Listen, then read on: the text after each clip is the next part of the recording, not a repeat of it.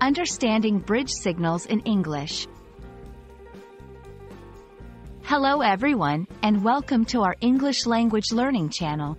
Today, we're going to explore a fascinating aspect of English communication, bridge signals. These phrases are crucial in making your speech more coherent and natural. So, let's dive in and understand what bridge signals are and how to use them effectively. Bridge signals, often known as transitional phrases, are words or phrases used to connect ideas in speech or writing. They help the listener or reader understand the relationship between your ideas, making your communication clearer and more structured.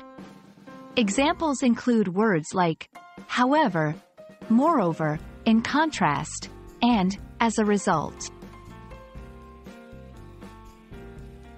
Bridge signals can be categorized based on the function they perform in a sentence. Let's look at a few types.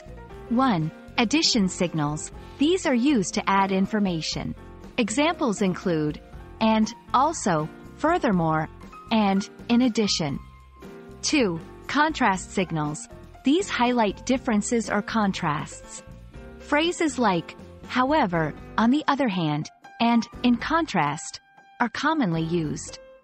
3. Cause and effect signals.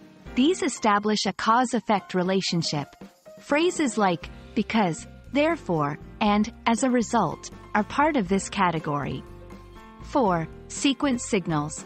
These are used to show the order of ideas or events, such as first, next, then, and, finally. To use bridge signals effectively. 1. Identify the relationship. Understand the relationship between the ideas you want to connect. 2. Choose the appropriate signal. Select a bridge signal that accurately conveys this relationship. 3. Practice. Include bridge signals in your daily conversations and writing to become more fluent in their use. Let's look at some examples. 1.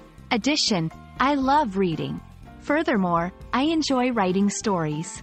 2. Contrast. She is very outgoing. However, her brother is quite shy. 3. Cause and effect. It was raining heavily. As a result, the event was postponed. 4. Sequence. First, we will discuss the plan. Then, we will execute it. Thank you for watching. I hope this video helps you understand and use bridge signals in English effectively. These small phrases can make a big difference in your communication skills.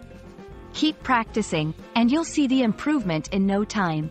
See you in our next video.